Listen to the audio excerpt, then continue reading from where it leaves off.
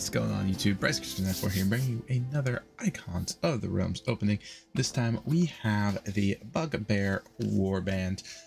Pretty sweet little set here. It comes with a Bugbear Chief, a Bugbear, a Bugbear, a Bugbear, and a Bugbear. So a little different than like the Hobgoblin Warband, which had different variants of the Hobgoblins.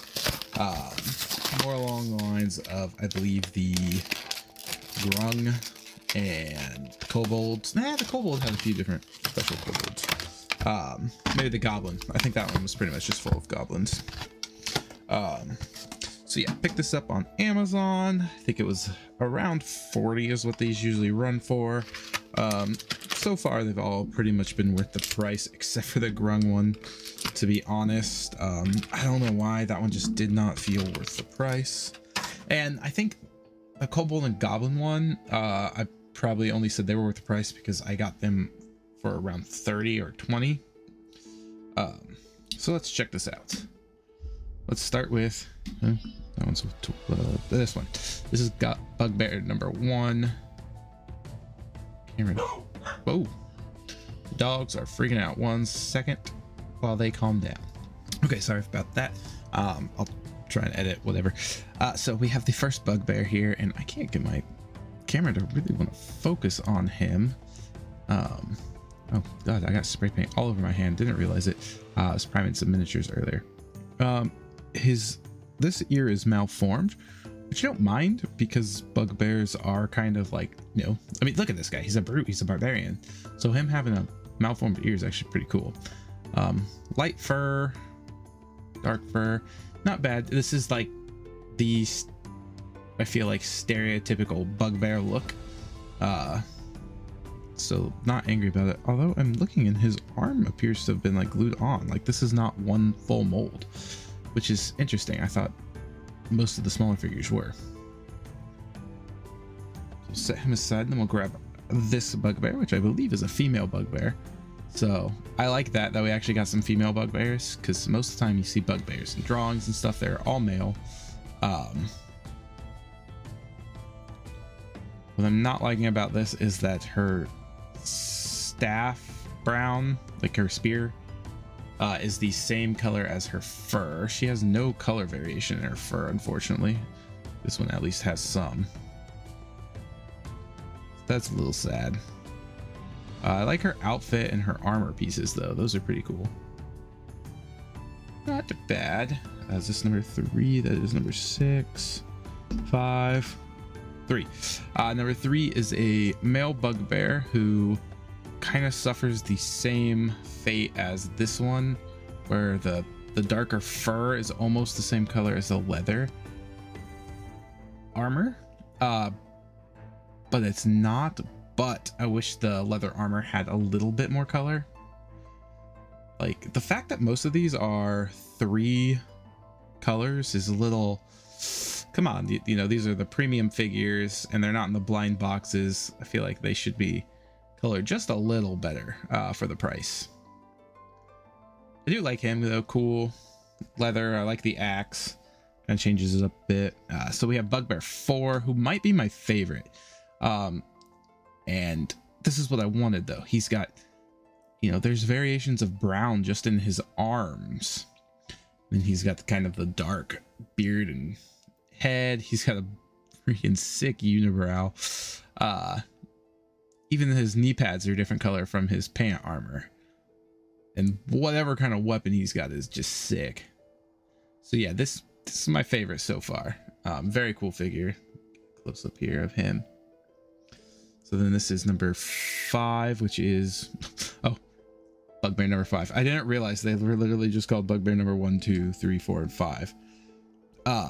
Crossbow, again, more heavily armored, rocking very similar fur color to that one, but more armored, obviously, with his chainmail, where the rest were mostly in the leathers or very few metal.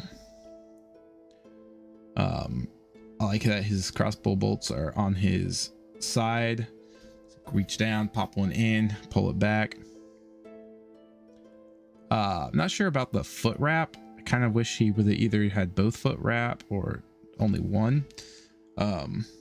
Or even like boots, like metal boots, since he is kind of more of an armored bugbear. Who's to say bugbears can't wear boots? Then finally we have the Bugbear Chief, who is another female, I believe. So that's another cool thing.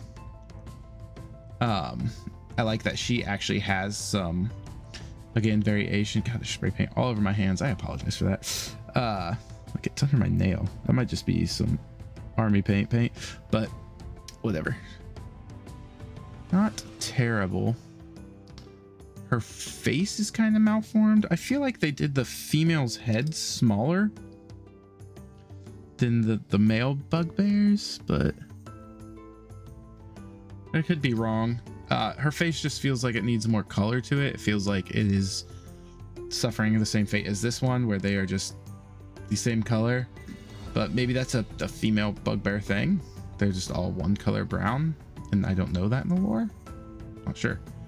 I like her mace. I do feel like this one looks more like the chief though, with its just how heavily armored it is compared to her. But I don't know. So let's see here. My least favorite is going to be the first female, because her fur color is all one color and it's the same color as her spear. Next I am going to probably give it to the axe guy, because he's just very drab brown. I really like his pose and I like his axe, but I don't like that his dark fur just blends into his leathers. I wish his leathers had more like a shadow wash or something over them, just to differentiate.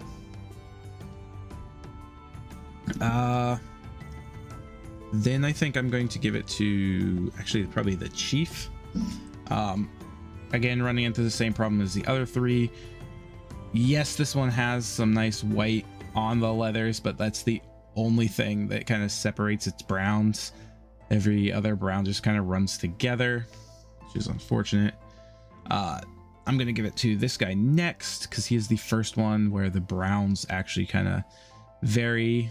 And then I like his mace, and I actually like that his ear is kind of malformed, even though I don't think that's intentional. Look at the back. Nope. This one definitely has an ear. So my favorite, or next favorite, is going to be this guy. Very heavily armored. Honestly think he should have been the chief because of the armor. Love the crossbow bolts. I like that. This guy only beats him out very slightly, but I do think he is the most detailed with the most paint, and I really enjoy his weapon a lot. Also, when you turn it like that, it almost looks like he has an eye patch on instead of just a unibrow, and that makes him look a little cooler. But yeah, so that is the Bugbear Warband. For the $40 range, I'm going to say no, and it's because these three just seem like they were afterthoughts when it came to paint. So when you have three figures that didn't really get the paint, it makes it harder to say, yes, this is worth full price. If you could pick it up for 30, definitely worth it. Considering that, I mean, what, 6 figures? So 5, 10, 15, 20, 25, 30. Yeah, that's $5 a figure, which is still a little pricey, but it is WizKids, so. But that is going to wrap this one up, everybody. I hope you all enjoyed, and I'll catch you later. Peace.